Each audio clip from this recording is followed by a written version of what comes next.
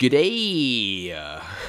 Alright, just to explain myself, I went to an internet marketing seminar about 2 years ago, and they gave out these free audio tracks which you can use in your videos, and some of them were quite good, some of them were alright, but then there was little numbers like that one which I just thought, I'm never going to use that in my video. But I thought, today's the day, I'm going to give it a shot. So let me know your feedback on the new title intro for Blender Guru. Anyway, in this video, I'm going to show you how to render out an animation. So, you know, you'd think rendering out an animation in Blender would be quite simple, and it is really, but it's still quite confusing to beginners. So let's say you've got this masterpiece of an animation right here, and you go, yeah, this is ready for Hollywood. So you want to render it out into a finished movie file which you can send to your friends and hopefully get a job. So you would think you would, go down here in the render settings, you see output, and then you go, aha, movie. I need to use one of these. Wrong. Actually, you don't use one of them. Not yet, okay? What you need to actually do is you need to render out your animation into individual stills, okay? And you might be wondering, why? Why do we need to render it out into individual stills? Why can't we just render it out to these? Okay, there's a few reasons. First one being is that if you render it out to any of these ones here, there's a chance that when it finishes, it's going to produce a corrupt AVI file, which is something I found out many years ago. And yeah, it's just a pain. You finish it and then you go, oh, it's a corrupt file. And then it's only when you post it on a forum that people tell you that you're doing it the wrong way. The other reason is that, say you paused the render halfway through, like it's been rendering for a few days and you pause it, you won't be able to get back any of that time that's been rendering because you've only got, it's only rendering it to one finished file. And if you stop it halfway through, it's going to produce a corrupt file.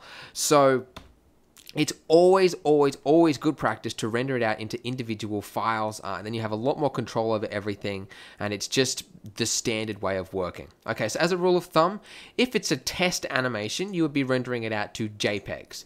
JPEGs are a lossy format, which means you will lose some quality to it, but if it's a test animation, JPEG is fine.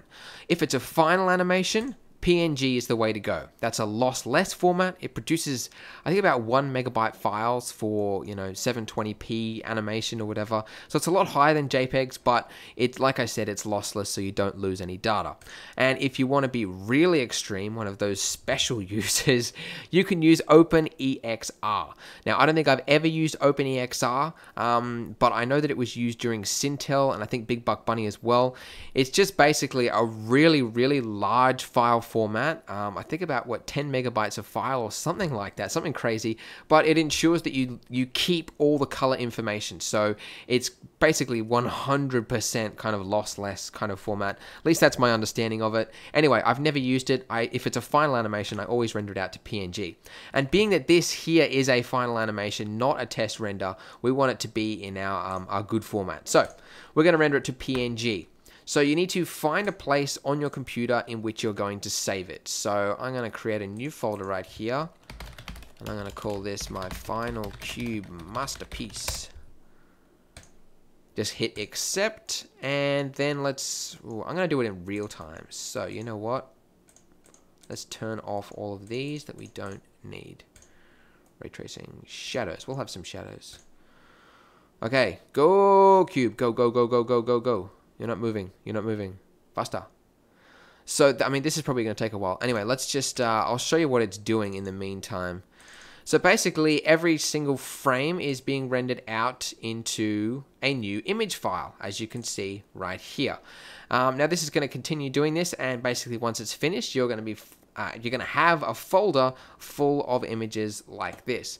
Now, the good thing about doing it in this fashion, rather than, like I said, using the AVI or whatever it was, is that let's say it's been rendering for a few days because it's a really advanced animation, and you decide, you know what, now it's time to play some video games. You can pause it. By pausing it, I basically mean stop it. So you can stop it right there. and you can see it's stopped at frame 54.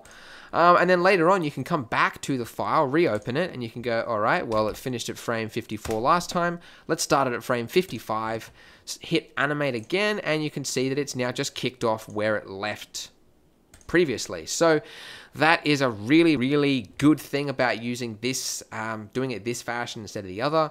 The other one is, like I said, I mean, you know, you're not going to get any corrupt files or anything. These are image files, you know, it's an image file, so there's not going to be any problem opening it in the future or anything like that. It's all going to work, and it's basically lossless. So anyway, it's up to frame, whatever that is. Let's get it to 90. Okay, we're going to stop it right there. Okay, so let's say you've finished your animation now. Now you've got the folder full of files. Now let's render it into a movie file. So we're basically taking all these stills and making an animation out of it. So to do that, we go from default and we click on video editing. Okay, I'm going to move that along. We don't need to see that. I won't go into all the details of the video sequence editor, but basically to make it work, all you need to do is just go ahead and hit add and then image. And then go to your folder, hit A to select all the files, and then hit add image sequence. So now it's created this strip here, which if you play through it like this, you can see that it's playing through all of those frames there. And if you hit Control up arrow in that box there, and then hit number pad 1, it will allow you to play through it like this. So you can see how it looks directly in Blender without having to do anything.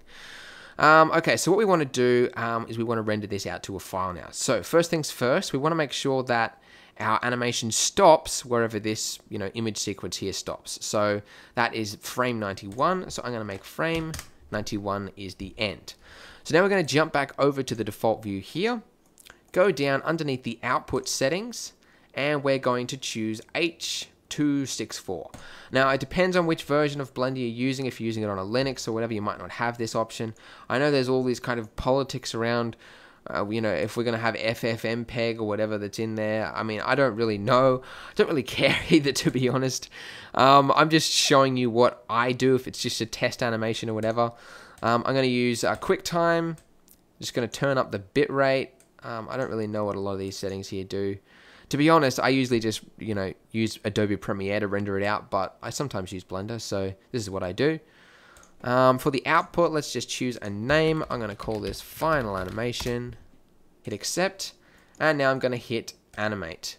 Now, this isn't actually animating the cube itself in the background. All it's doing is scrolling through all of these frames here and then creating a movie out of it. So if you come back to your folder over here, you should see a .mov file there. So that's basically it, guys. That's how you render an animation in Blender. Like I said, you can do anything with these stills right here. I mean, like I said, I use Adobe Premiere, but you can use whatever you like.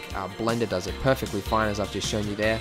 So I hope it was of some relevance to you guys, and thanks for watching.